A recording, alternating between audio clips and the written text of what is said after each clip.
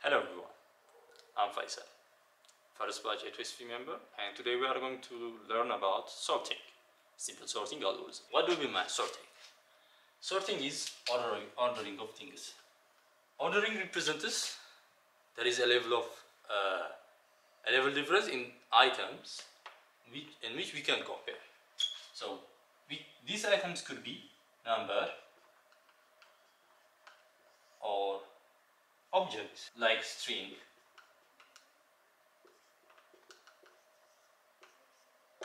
We can list many objects that are comparable. So ordering of those objects, those numbers in a certain way.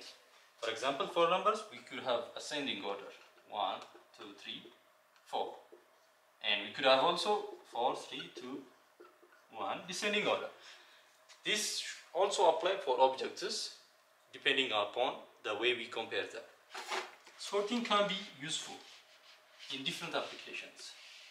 The first application we can think is dictionary of words in real life. And if I have a dictionary and I'm trying to find a word called code, and by some chance when I open the dictionary, like there is a word called mouse, and when we open the dictionary we find mouse, we know that code will be located in this direction, because when we compare this and this, C is appearing first, because in list of words that are presented in dictionary, they are sorted in alphabetical order, and we can use that property to find words in an efficient way. There are a couple of problems, like we can use sorting to optimize them or to find the solution, like finding duplicates in an array, and we can also have algorithms that run on sorted version of items, like binary search. So we'll talk about them later. When we talk about sorting, there are two concepts.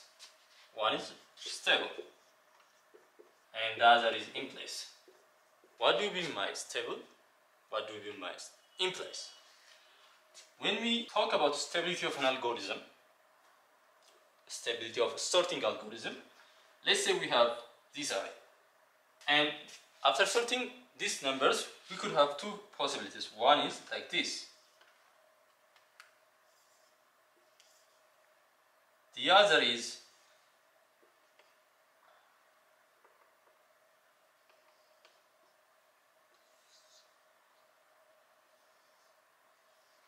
these both are sorted, and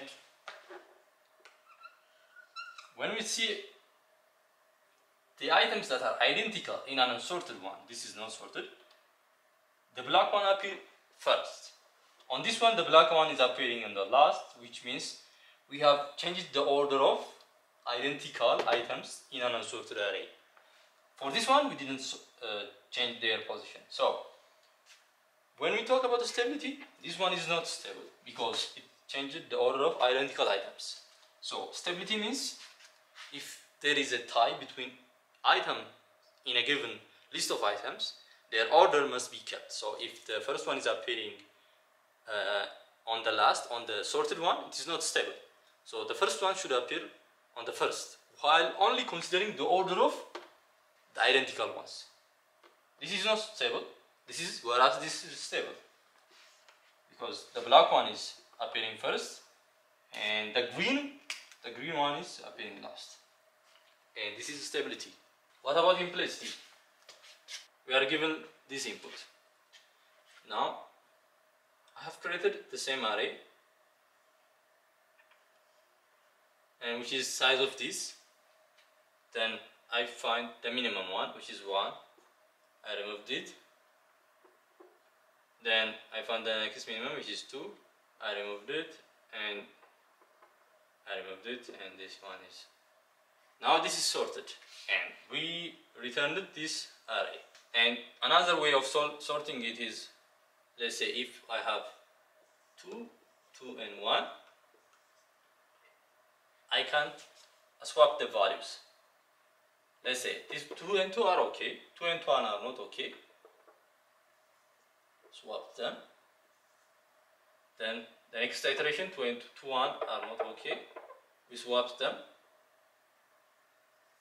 And finally the array is sorted. All of these arrays are the same, they are sorted. But on this one we used another array to sort it and return that one.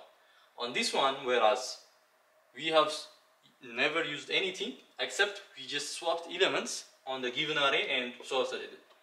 This one is in place. As the name implies, we are doing things in place. This one uses additional memory, which is defined by the size of the input to generate new results which are sorted. So this is not in place.